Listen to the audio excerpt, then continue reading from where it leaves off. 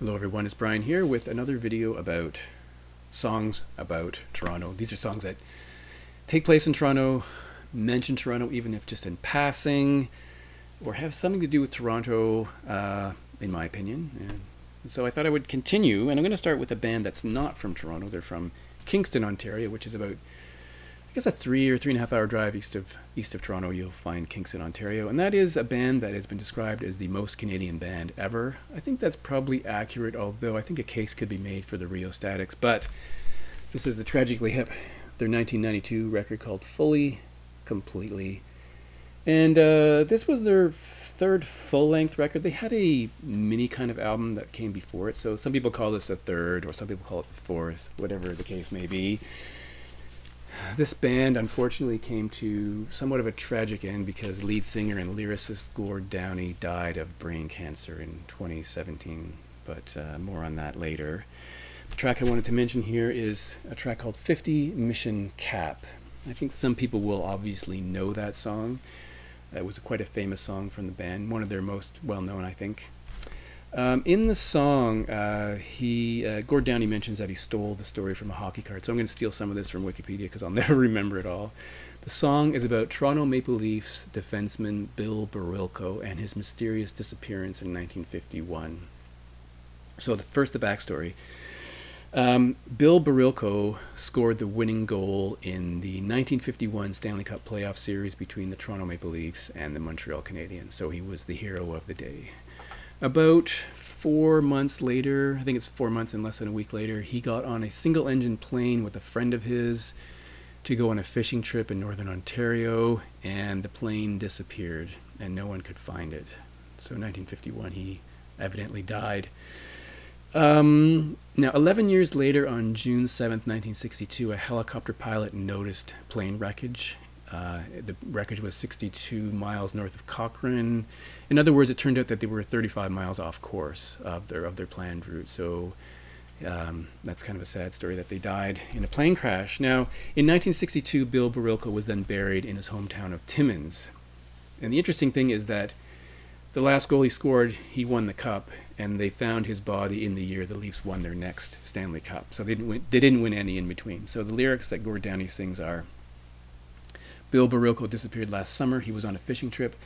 The last goal he ever scored won the Leafs the cup. They didn't win another till 1962, the year he was discovered. So that's kind of sad. The interesting thing for me about the Toronto Maple Leafs and Stanley Cups is that we have not won since 1967. I mean, it is long overdue. I don't know if we'll ever win again. It's just a horrible thing. In interviews about this record, Gord Downie referred to that song as being an Amelia Earhart story, except that everyone knows who Amelia Earhart is. But I think it's safe to say that most people in Canada know who he is now. 50 Mission Cap, though, the song title references a military cap, and it was a cap that was, maybe still is, worn by bomber pilots and fighter pilots, under their headphones. And after being on many missions, I guess this is suggesting 50 missions, the cap became worn, or looked like it had a lot of looks like you had a lot of experience if you had a worn cap. So apparently, younger or more junior pilots would try to wear their cap in, like rough it up a bit to make it look like they had more experience than they actually did. In the song, he talks about keeping this hockey card stuffed up under his 50 mission cap. So it's an interesting tie-in there with the cap. But some things I didn't know is that the song remains a stable part of the warm-up playlist that is played by the Toronto Maple Leafs in warm-ups at Air Canada Centre, which is where their home ice is. Now, Bill Barilko did not play at Air Canada Centre. He played at Maple Leaf Gardens, but the current home ice is at the Air Canada Centre. So they play that song for warm-ups for home games, and the Leafs have a handwritten set of lyrics written by Gord Downie that he signed. It hangs in the players' private lounge at Air Canada Centre.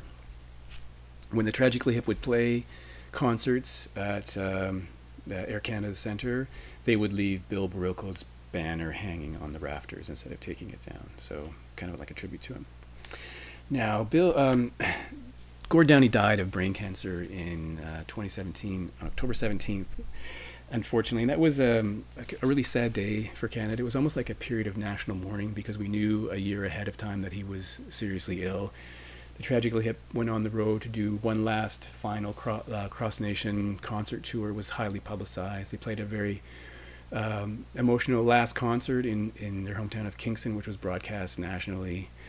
And there is another song I'm going to mention in a later video about that event as well, but we'll get to that in the next one. And then he died. I mean, the problem is that his, I guess, the last concert was a really good idea, but his voice was really shot, but then he couldn't really sing in tune, but it was kind of an interesting thing to see. And I did watch the broadcast of the show.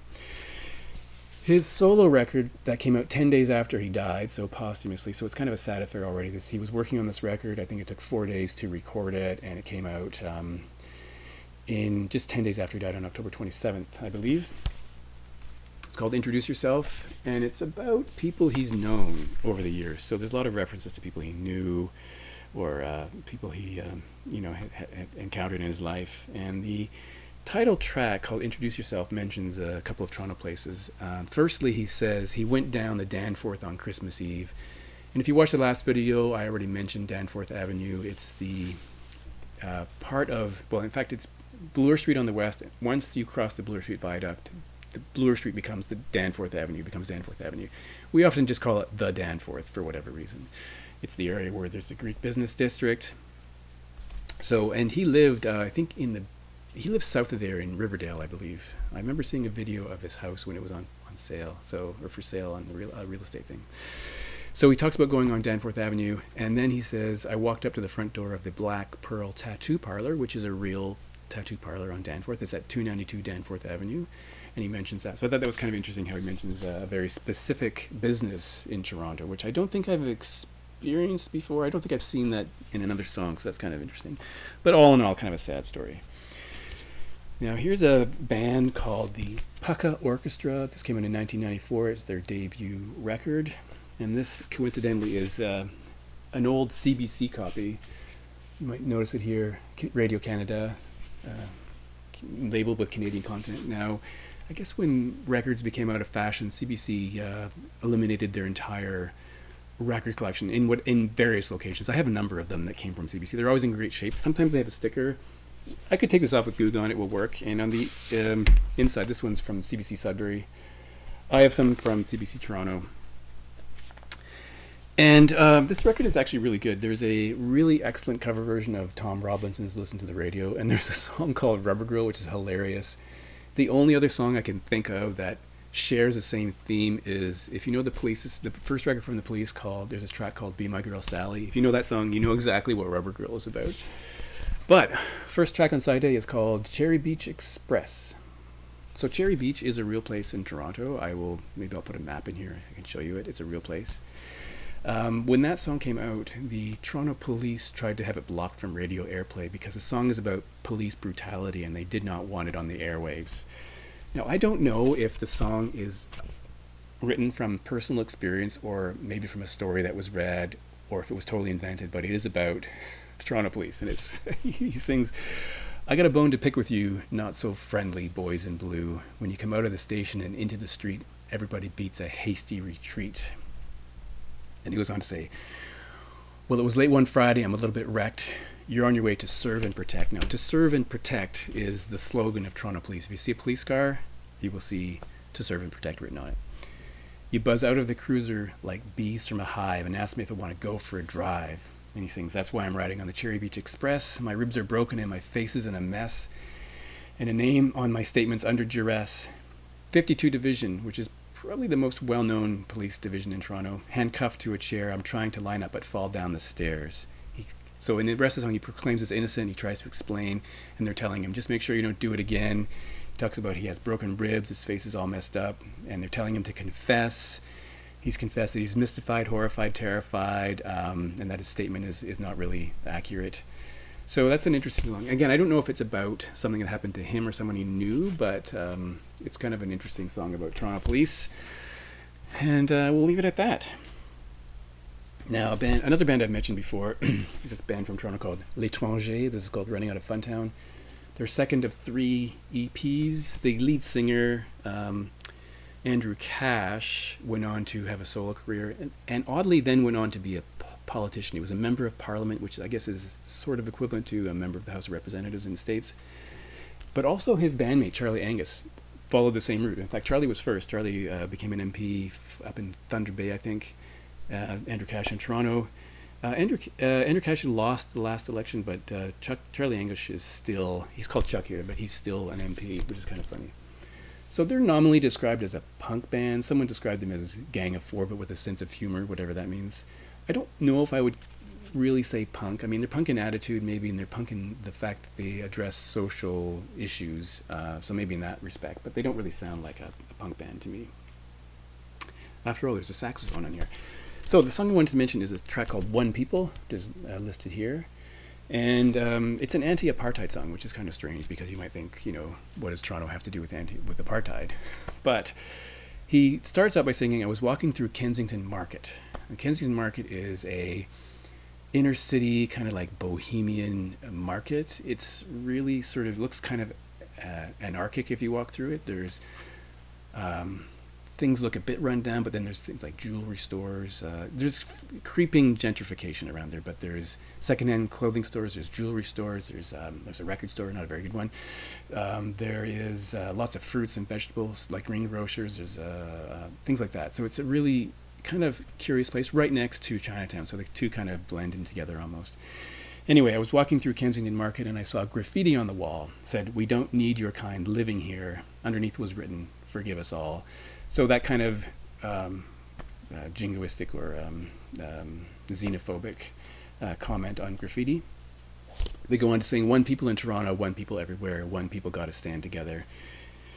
And we got to show, we got to care." So thematically, an anti-apartheid song that happens to be set in Toronto, at least in the beginning. He talks about native peoples as well towards the end of the song, so that's kind of interesting as well. And it does specifically reference South Africa at some points in the song, and Soweto and things like that. So pretty interesting record. And as I mentioned, Andrew Cash had a solo career after that. Now, because I mentioned Kensington Market, and I pulled that record out, the logical next record was this one from Bruce Cockburn called Inner City Front from 1981. Bruce Cockburn is a legendary Canadian singer. I think he's around 78 now, still touring. Released 32 records, somewhere around there, plus some live records and compilations, so a huge volume of stuff. I don't really know how well known he is outside of Canada.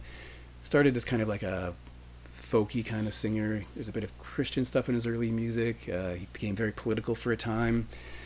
And there's a track on here called "You Pay Your Money and You Take Your Chance," side A. He's having a cigarette and a beer on the cover there, and you know, a lot of his records have one song in French, and also sometimes an instrumental, but we just have French lyrics here in addition to the English lyrics. And there he is again smoking a cigarette. And I mentioned this song because it does mention Kensington Market like the last song. So the lyrics are, "Woman cry, chase man down street crying, no Chucky, no please don't. Another reel comes, they run along St. Andrew," a street in Toronto, "turn south on Kensington," again Kensington Avenue, which runs right through Kensington Market. He talks about somebody going down the alley past the chicken packers, and he's talking about like a fleshy laughing man in a blue shirt. So I don't know if I think this might be a real inspired story, I guess. There's a song inspired by a real story. He's talking about down the alley past the fire escape, a woman was talking on the telephone, so that kind of thing. And again, I think it's probably, well, it's certainly set in Toronto. I don't know if it's a true story or something he just made up, but kind of an interesting song with references to Toronto. And here is a record that I still don't love this record. I got it very cheaply. It was like $6 brand new, and I'm still struggling with it, but it's Jens Lekman and Annika Norlin called "Correspondence." I mentioned this in a previous video about the fact that it's written in terms of like letters to each other. And there's a really mention of a sad event in one of the tracks here called "Revenge of the Nerds." So the song makes reference to two events. First is, and then the Isla Vista happened, and that's a reference to the incel attack at Isla Vista where several people were murdered.